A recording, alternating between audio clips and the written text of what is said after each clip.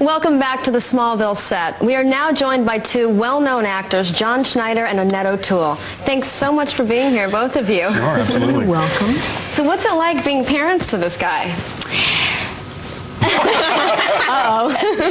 Well, it's always a pleasure to come to work and see Tom in the morning. It's so much fun, and oh, Mom. Wait, it's Tom. Oh. Except when he calls me Mom, it's like, Well, it is a very young cast. I mean, you two really are sort of like the parents. We really couldn't have it Incredibly in young, real that's life. right. No, it couldn't possibly be possible. It's fun to work with Tom. Tom is great. He's so eager. He has grown so much. He's gotten so tall. So Aren't you glad tall. you get to sit here while they talk about you? He really, he's soaked up this business like a sponge, and it's really a delight to see that. Well, John, you've had an amazing career. From your days on Dukes of Hazzard, which I love, Broadway, TV movies, and tons and tons and tons of other work. Can you just sum up your prolific acting career for us? Tenacious. Tenacious. I will not work because I love it. I really, really enjoy what I do. And not to embarrass Tom any further, but it's great to see somebody that enjoys what they do. And he does it he's got the schedule I had when Dukes of Hazzard was king. Now he's working the 12-hour days and the 6-day weeks and all of that. Which gave me perspective when we started out, and I'd come in and go, "Oh, I'm so tired," and John goes, "Well, listen here. We're only getting started." You're not the first one, all right?" Yeah. Tell us a little bit about, many years ago, you actually played Lana Lang in Superman 3. How ironic is that? It might have been actually planned. I'm not really sure. But it was a wonderful experience, and I got to work a lot with Chris Reeve, and so it's, I guess, this kind of full circle sort of thing. I can't seem to leave Superman behind me, which is something I'm very happy about, because it was a childhood icon of mine, as you know, was for many people. I love the myth. I'm never tired of hearing about it and all the different characters. Well, going back to the beginning, the two of you didn't create Clark Kent. He sort of just showed up on the Kansas farm. Tell us a little bit about how that happened.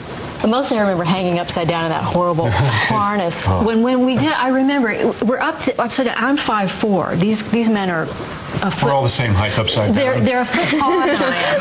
So, but upside down, his head is literally jammed on the ground, which is the top of the car, and I'm just hanging free. So you guys have this great chemistry going even in real life. I mean, this is fun. I tell you, we really do have a good time. When did both of you begin to realize that your son, Clark Kent, was different, to put it mildly? I think we knew that the early parts of Smallville in the pilot, we had a secret that he didn't know. You know, he was just a kid, and his dad wouldn't let him play football, and his mom was very protective of him because we didn't want him to know that he was different. Dad, something else happened to me this morning. When I woke up, I was kind of floating. Floating.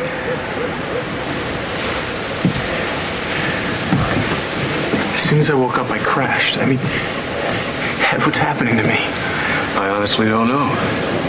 As soon as you start breaking the law of gravity, we're definitely in uncharted territory. I just wish you would stop. Look, Clark, I'm your father. I'm supposed to have all the answers.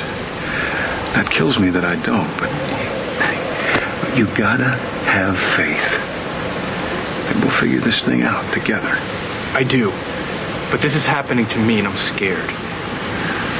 I don't think I've ever seen that scene. That was so nice. You know, for me, playing Clark, and then to work with John and Annette, who both, I've met members of both their families, and they both, in real life, have such great, warm, caring, wonderful families, and they're both responsible for that. I mean, John is a father, Annette is a mother.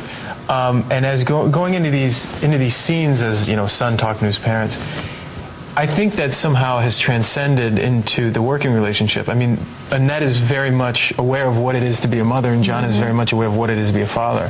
And they bring what do you call it? It's quality, but it's also like a reality to the roles they play, and I feel blessed. I mean, as parents, are you able to relate to that when you're advising your children? Yeah, Smallville has helped me, I think, be a better father. Yeah, I watch this guy on TV and think, oh my gosh, I better be more like that. That's pretty good. So Clark has all these wonderful powers, but at times he can be a bit rebellious. I mean, he's not always Mr. Goody Two-Shoes, is he? He's never Mr. Goody Two-Shoes, actually. Is he? No, Clark. Oh. Not Tom. Not Tom. Watch the scene. Clark Kent, you stole from us. Oh, I used your credit cards. What's the big deal? We don't have to pay for it right away. Well, I'll tell you the big deal. The big deal is you're going to take all this garbage back right now. Come on. Yeah, right. Yeah, right. And then after you've taken all this garbage back, you and I are going to have a nice long conversation about this new attitude you've developed. Well, Dad, you can talk all you want. I'm out of here.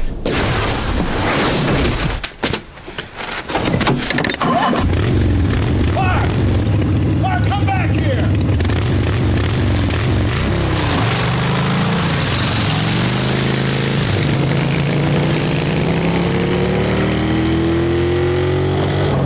That's a pretty classic scene there, you know, Clark riding off on the Harley. Well, we do have to say he's under the influence of red kryptonite there. That's not right. our real Clark. How hard is it as his parents to advise him what's okay and what's not okay, what he should do with his powers and what he shouldn't do? Well, it's very difficult because we're not in that position, and we don't. No, nobody in the world is. He's the only one, and that's where we're in this territory that we have to. There's a lot of trust that goes on with him. Mm-hmm. But I think really what makes Smallville so much fun to watch, and what's caused it to last so long, is that they really know these people. The people that watch Smallville really have had the opportunity to look and see what has made this young man turn into Superman later. It sounds crazy, but I think that Lionel Luthor's found a way to use my blood to bring people back to life. If my blood can save lives, maybe I should come forward. What if there's something inside me that could repair Dad's heart permanently? Clark, your mother and I both know that you are going to save a lot of lives in this world. Even more than you have any idea.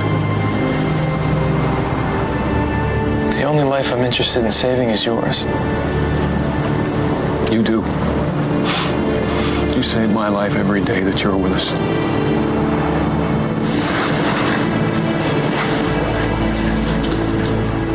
And we wouldn't trade that for a single moment without you. Wow, I see why people like this show. I've never seen that scene either. I've missed so many shows. It's sad. Wow, that's great. No wonder they like us. Thanks so much for being here, both of you. Sure thing. I really enjoyed it. It's great.